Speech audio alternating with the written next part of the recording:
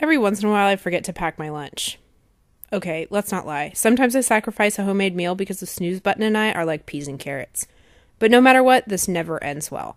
One of these times, I make my traditional cut in the cafeteria line because that's what a master's degree in education will get you, and I'm forced to make my usual choice between fried heart attack, aneurysm with cheese, and Chinese chicken salad. I choose life. Back at the teacher's lounge, I ready myself for a cavalcade of lettuce, pineapple, and meat-like chunks as my friends continue with their usual teacher conversation. Today, this girl thought Wisconsin was in Africa. Nice.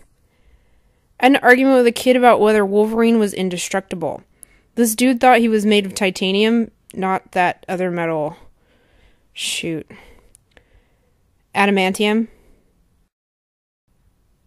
What? A girl can't like X-Men? Anyway, I'm scarfing down my salad in the 10 minutes we have left for lunch, not really paying attention, when I encounter a really crunchy patch of chow mein noodles. Wow, these are really bad. I look down to find small black specks in the lettuce. What the hell? And then I look at my fork.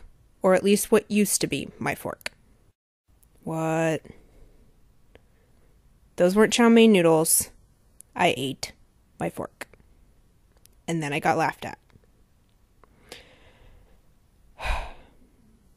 And if that wasn't bad enough, now I'm totally paranoid. If you thought drinking out of a plastic water bottle was dangerous, just watch. I'm gonna grow a tumor that looks like Gollum or something, and now I'm afraid of both plastic forks and chow mein noodles. I'll take the aneurysm with cheese. I really need to stop hitting the snooze button.